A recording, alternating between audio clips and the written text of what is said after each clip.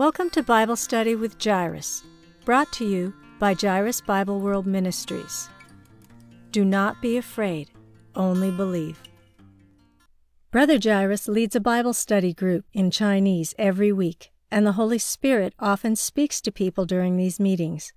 We felt compelled to share some of the revelations we received from the Holy Spirit, and we hope these studies will reach and benefit more listeners. All scripture is quoted from the English Standard Version, unless otherwise noted. Thank you for joining us. Bible Study with Jairus, Numbers 18. Drawing Near to God. Numbers 18, 1 through 5. So the Lord said to Aaron, You and your sons and your father's house with you shall bear iniquity connected with the sanctuary, and you and your sons with you shall bear iniquity connected with your priesthood. And with you bring your brothers also, the tribe of Levi, the tribe of your father, that they may join you and minister to you, while you and your sons with you are before the tent of the testimony. They shall keep guard over you, and over the whole tent, but shall not come near the vessels of the sanctuary, or to the altar, lest they and you die. They shall join you, and keep guard over the tent of meeting, for all the service of the tent, and no outsider shall come near you. And you shall keep guard over the sanctuary, and over the altar, that there may never again be wrath on the people of Israel. Aaron and his sons were given the job of carrying the iniquity of the sanctuary and the priesthood. Let's look more closely at this phrase. What does it mean to bear the sins of the sanctuary and the priesthood? Why should Aaron and his sons and the people of his tribe, the Levites, bear the iniquity of the sanctuary? And why should they also carry the sins of their own priesthood? Ordinary Israelites were not allowed to come near the sanctuary or the holy place. Simply approaching these holy places would incur sin and guilt. Ordinary Israelites were allowed to move around in the outer courtyard, but they could not enter the sanctuary. Ordinary Levites who were not priests could serve in the sanctuary. For example, the Kohathites could carry the items of the sanctuary. The Gershonites could carry the things in the tabernacle, but neither were allowed to touch the items of the sanctuary. Nor could they serve as priests in the sanctuary. Numbers 4. Aaron, his sons, and the Levites needed to bear the iniquity of the sanctuary because they were in charge of ensuring that ordinary Israelites did not touch holy things. Following the incident with Korah and his followers, God set out strict rules for Aaron and his sons to follow. Though God didn't directly punish Aaron for what happened with Korah, he had a serious warning for the priests and Levites. Perhaps Aaron and his sons had not been vigilant in guarding the gate to the house of God. Korah received severe discipline because he was envious of the privileges of the priesthood. If these things happened again, Aaron and his sons would need to bear the iniquity of their priesthood. Perhaps Aaron and his son had been apathetic in enforcing sanctuary rules. Aaron's lax control may have led his sons Nadab and Abihu to offer unauthorized fire, causing them to be burned to death by the Lord. Leviticus 10, 1 through 2. Had they entered the Holy of Holies? Probably not. The golden altar of incense, from which they took fire to add to their own censer, was in the sanctuary just outside the Holy of Holies. A veil separated the sanctuary from the Holy of Holies. They were very close to the Holy of Holies and may have had the intention of entering the Holy of Holies. They took their own censer, added incense, and offered strange fire. God's severe discipline to these two men was a warning to Aaron. In this passage, the Lord warned Aaron again that if ordinary Israelites entered the sanctuary without permission, Aaron, his sons, and all the Levites would be held responsible. They needed to bear the iniquity. If a Levite became a priest without authorization, not only did this Levite sin, but Aaron and his sons also sinned. Using a modern example, if you are the leader of a business or organization and others are disobedient to you, of course they need to be held accountable. But on the other hand, you may also have some problems that you need to deal with regarding your leadership skills. After the Lord disciplined the people who rebelled against Aaron, He also dealt specifically with Aaron and his sons in this passage. When the Lord Jesus was crucified, the veil that separated the Holy of Holies and the holy place was torn in two, from top to bottom. Matthew 27:50-51. Hebrews 10:19-20 says, "Brothers, since we have confidence to enter the holy places by the blood of Jesus, by the new and living way that He opened for us through the curtain, that is, through His flesh." These verses tell us that since Jesus Christ took away our sins on the cross, we can now enter into the Holy of Holies with confidence. Hebrews 4:16. In the Old Testament, only the high priest could enter the Holy of Holies once a year. But in the New Testament, through the blood of Jesus, we can enter into the Holy of Holies with confidence. In the Old Testament, only specially chosen people could become priests. But in the New Testament, we are all the Lord's royal priesthood. 1 Peter 2:9-10. In the New Testament, God wants us first to break free from our flesh and sin, going from the outer courtyard to the holy place. To enter the holy place is to experience the transformation and renewal of the soul. In the holy place, we serve and draw near to God to find grace and mercy. The strict regulations of the Old Testament law code seem to be inconsistent with the experience of the New Testament. However, when we think in the Spirit, we can find some important principles that apply to our spiritual experience today. We can compare the outer courtyard to a fleshly Christian. Although he is saved and a Christian, he still has a lot of sin and filth in the world. His life and spiritual situation are far from God. Hebrews 10:19-22 mentions Christians who are still in the outer court, not taking advantage of the opportunity to enter the Holy of Holies. Therefore, brothers, since we have confidence to enter the most holy place by the blood of Jesus, by the new and living way opened for us through the curtain of His body, and since we have a great priest over the house of God, let us draw near with a sincere heart, in full assurance of faith, having our hearts sprinkled to cleanse us from a guilty conscience, and our bodies washed with pure water. Berean Study Bible.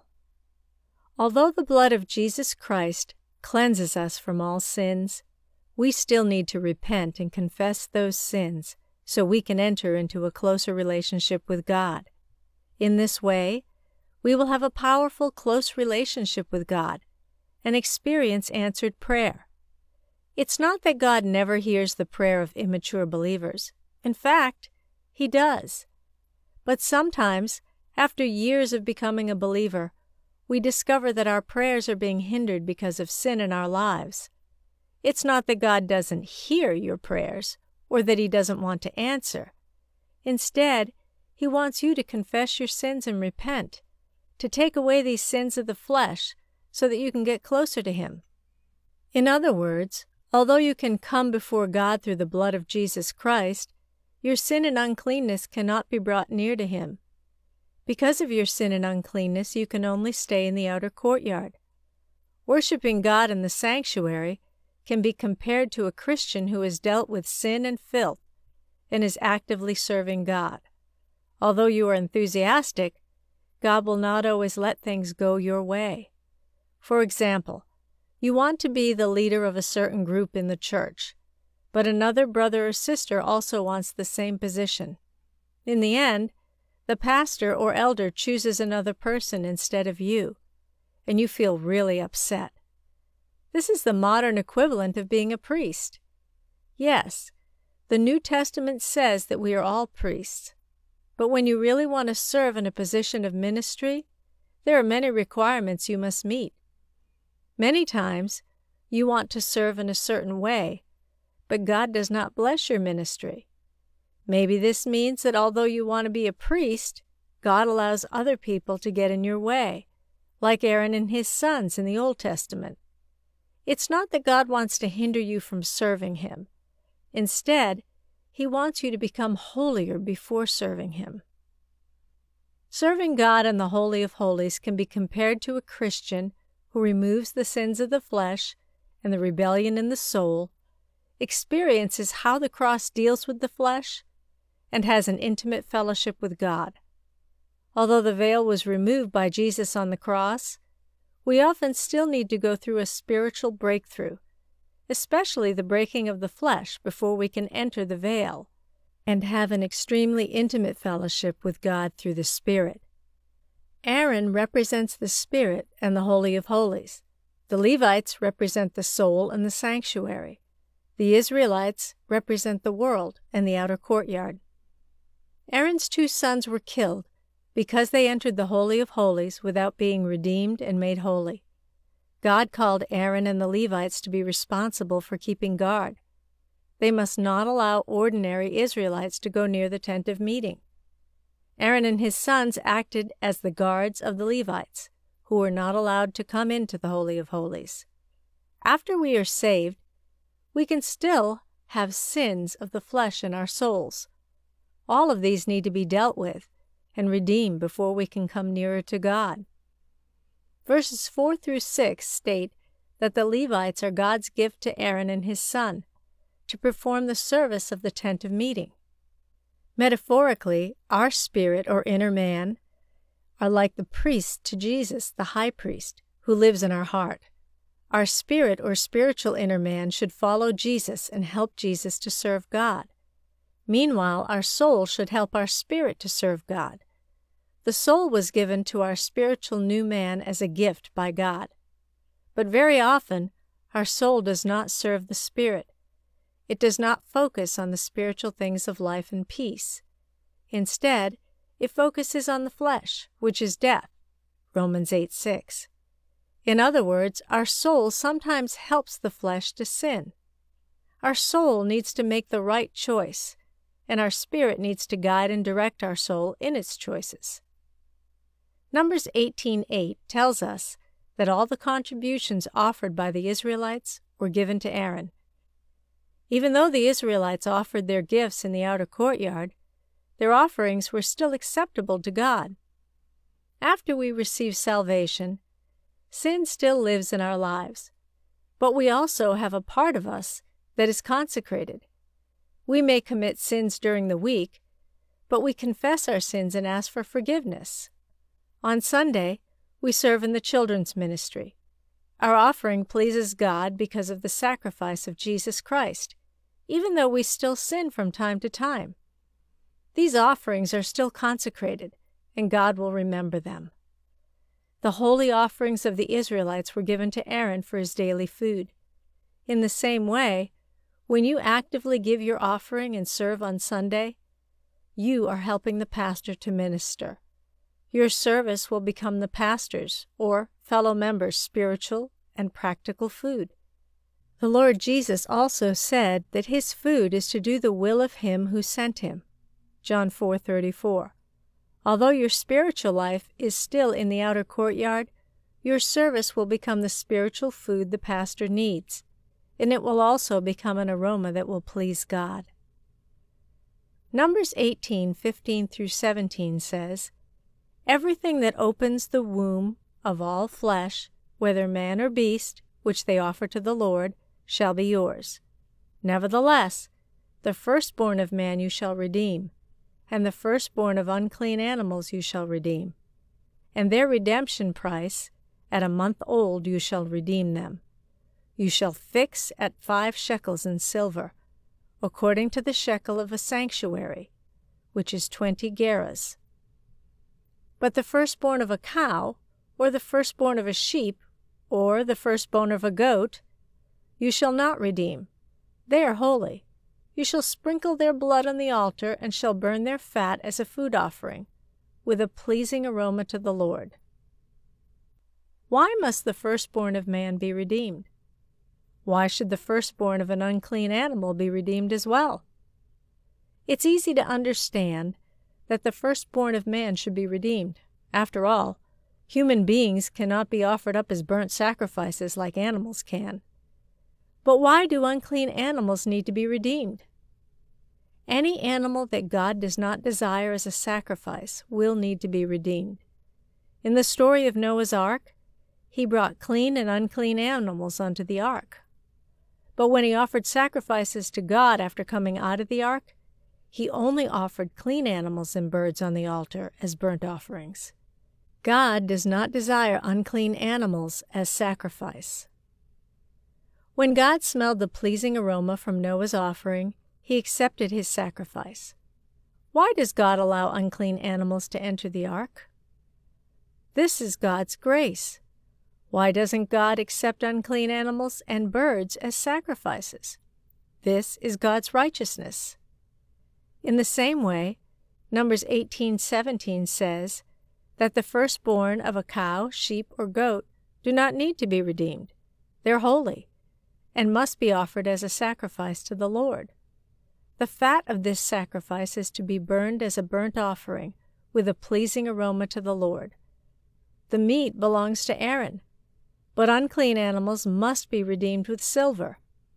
Silver is a representation of redemption. In the New Testament, Christ provides our salvation and redemption. Although Christians are saved, our souls are not entirely sanctified. A part of our heart may be filled with Christ and the Holy Spirit, but many parts of our heart are still not filled with Christ. Therefore, what we do outside of Christ in our soul or in our flesh will not be accepted by God. Only those parts that have been redeemed by Jesus Christ can be accepted by God. My personal spiritual experience can serve as an illustration. When God was dealing with an area of my flesh, disobedience, through the environment and other people, I was prevented from having intimate fellowship with Him. In a part of my soul, I refused to obey God and submit to the circumstances He had allowed in my life. This part of me needed to be redeemed through the work of the cross, so that I could have a more intimate fellowship with God and have a breakthrough in my spiritual life. Watchman Nee said, "The soul, or outer man, must be broken for the spirit man to be released." There are some unclean things in my soul that don't please God. God wants to break me by redeeming this part. In other words, we must experience the work of the cross in every part of our soul. I must clean or redeem this part of me with the life of Christ before I can offer it to God. When God convicts us of sin, we often blame others and our circumstances instead of looking at what God is trying to reveal to us. When we humble ourselves before God and see clearly what God is dealing with, He will provide cleansing for us. The part that has been redeemed by God can now be offered to Him. After struggling hard, I finally surrendered this part of the soul to God. I accepted the circumstances He had allowed in my life. Later, I became obedient to God's will in this area. Unclean animals cannot be offered to God, nor can they be given to priests. In other words, the sinful things that are of the flesh can neither please God nor supply our spirit with good things. After I surrendered to God in this area, I saw God's hand of blessing. I had a spiritual breakthrough through His redemption. Because of this, I can enter into more intimate fellowship with Him. I found that not only is God pleased with my prayers and offerings, but I also have become more spiritually mature than I was in the past. My spiritual man was encouraged through my offering of obedience. In our world today, God is disciplining us on a global scale. Our circumstances may be permitted by God to deal with our corporate sin and the uncleanness in our souls, so that we can grow spiritually. As I mentioned earlier, we often blame others when we experience God's discipline. The same goes for countries. If you read the Old Testament, you will find that God often uses one nation to deal with another. He used several nations to deal with Israel. When these nations went too far in dealing with Israel, God disciplined them. God is currently using some countries to deal with other countries. It's easy for us to blame other countries instead of reflecting on God's will to discipline us through these countries. The purpose of discipline is not punishment, but sanctification. God wants us to be sanctified unto Him. Our society's circumstances reminds me of the book of Judges. Whenever they were oppressed by the enemy, they would pray to God. God then raised up a judge who would lead the Israelites to conquer the enemy. When the leader would sin, the Israelites would fall into sin again and be oppressed by the enemy. Every time they repented, God would raise up a judge to save them. The world today is full of sin, and the church is full of unholiness. Perhaps the only thing God can do is hand us over to the enemy's oppression, so that we will repent. If we want to break the cycle, every Christian needs to repent. The unholy parts inside us need to be dealt with and consecrated to God. Change in the church will provide a powerful testimony to the world around us, drawing them to salvation. Christians are the light of the world. The book of Proverbs tells us that the human spirit is the lamp of the Lord. Proverbs 20:27. Churches shine God's truth brightly to the world, just like Aaron lit the lamp in the sanctuary. If the world sins, doesn't the church bear a responsibility for this, like Aaron had a responsibility for the sin of the sanctuary and the priesthood? The darkness of the world is not caused by government or politics. It's mainly caused by the failure of the church to shine the authority and light of God into the world. If the church in a city is strong, naturally the politics and society of that city will improve. But if the church in a city is dark, the city will live in darkness. Numbers 17 records the way God disciplined Korah for his rebellion and the plague that cleansed Israel. This reminds us of dealing with rebellion in the soul and sin in the flesh. Numbers 18 explains how Israelites can become holy. For this reason, Aaron and his sons must remain holy. Numbers 18:32. The Israelites should give the tithe to Aaron and the Levites, and the Levites should offer them to the Lord. Numbers 17:26-28. The tithe is a holy offering to God. As believers, we are in a process of constant sanctification. Numbers 19 continues to explain the process of purification and cleansing. We will explore this more fully next time. If this article blessed you, please consider supporting us. We have a lot of materials that need to be translated and recorded.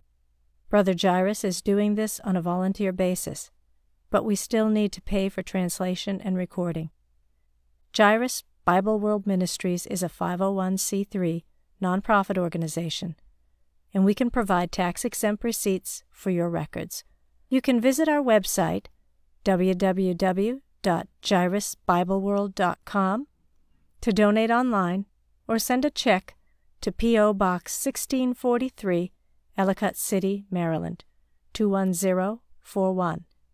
Please make checks payable to Jairus Bible World Incorporated. You can also donate via PayPal. Our PayPal email address is info@jairusbibleworld.com. We greatly appreciate your support.